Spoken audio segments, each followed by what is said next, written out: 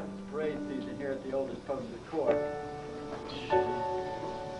That's longer than most some of you, greater majority of you have even been living.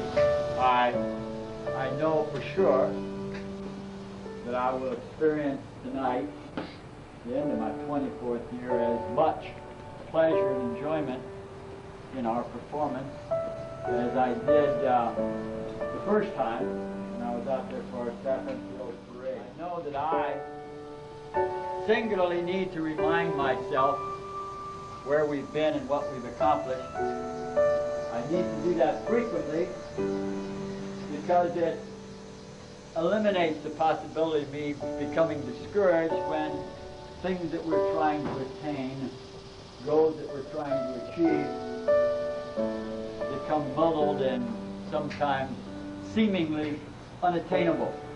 So I say stop, and I sit down and I recount who we are, what we've accomplished in all these many years that I've been here, and certainly almost twice that long since the inception of the Drum Corps back in 1934.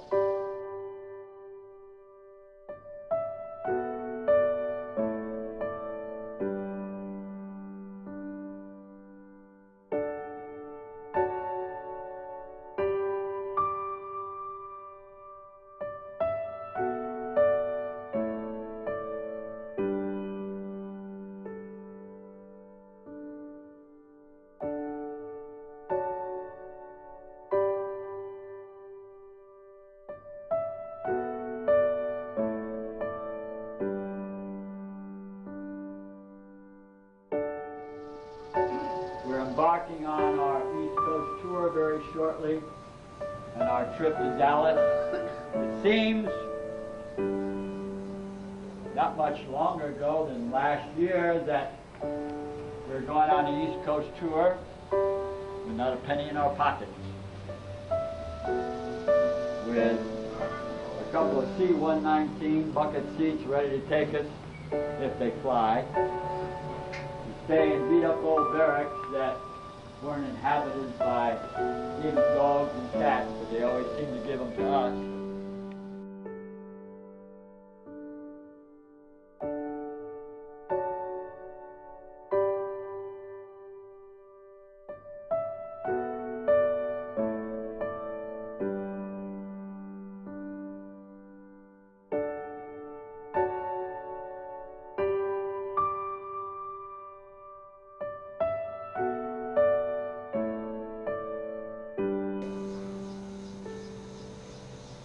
Now, I mention these things primarily for one particular purpose, and it's a lesson that you must attain in life.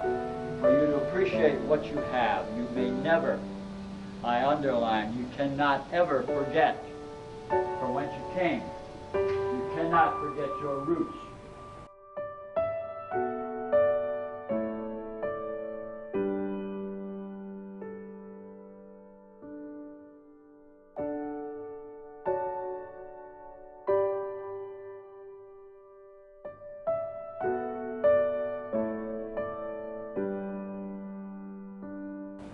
Talking about your family and your parents and the sacrifices they made for you to be here today, or in this particular somewhat selfish instance, our Drum Corps and the sacrifices countless, endless numbers made so that we could be here today, enjoying, despite anything you may think, a truly memorable experience in our lives. The experience that we share each and every time we perform.